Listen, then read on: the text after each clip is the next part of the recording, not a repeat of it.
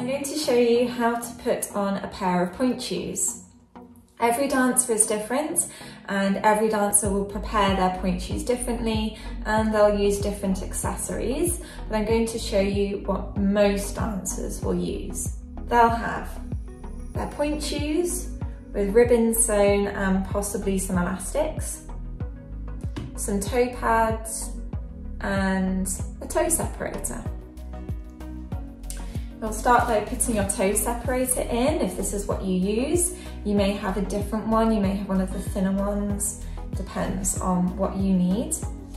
Then you'll put your toe pad over your toes. If you wear tights, you'll then put your tights over the toe pad, or some dancers prefer to put their toe pad over the tights. Then you'll pass your foot through the elastic into the shoe. Make sure it's nice and straight, there's no twisting. And then we have our ribbons tied on either side. The ribbons should be tied so that they pull just where the arch of your foot starts. You're going to start with the inside ribbon and you're going to wrap it once around the ankle and then 1/2, so it's pulling down. You take the outside ribbon, wrap it once over and around, and then join it to the inside ribbon. We're now going to tie them together in a knot, so however you would normally tie your knots, make sure it's secure.